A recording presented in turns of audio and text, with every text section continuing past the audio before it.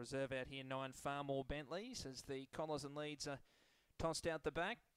First line coming forward now. So we're not too far off a start. Best backed and favourite, Friendly's Boy, around about the $2.60 mark.